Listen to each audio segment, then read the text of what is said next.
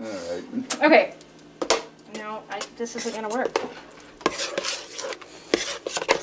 It's not thick enough. It's not working. Bob, it's not working. Oh, God. I have ice cream topping.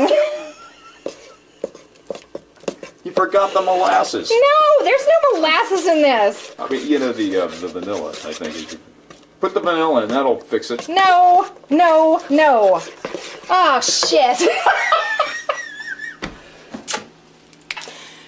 Well, why didn't it work? Because I didn't wait long enough because you were pressuring me. Well, I've never seen... Your recipe said 4 minutes. 4... But the very important part, though, is waiting for the color to change, and I don't think it changed enough. Damn it! No, it's all my fault now. Oh, man! All I know is that, like, when my mom made this, like, when she got to this point, it was really hard to stir. Is it getting harder? No! It's not. Can't we freeze it? Ice cream topping.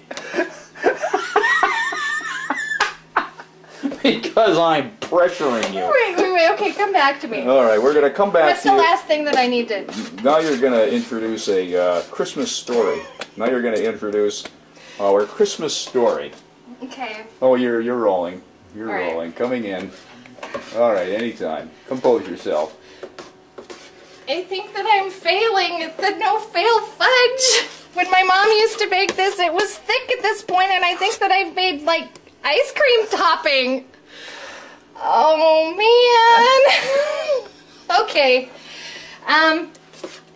The recipe doesn't let you do this, but I'm going to do it anyway. I'm going to put it back on the stove and warm it up. I'm sure that that's totally the wrong thing to do, but I'm desperate. So while we're doing this, we're going to see how it turns out. We're going to send it back to Bob for a nice, heartwarming Christmas story. Maybe it'll make me feel better.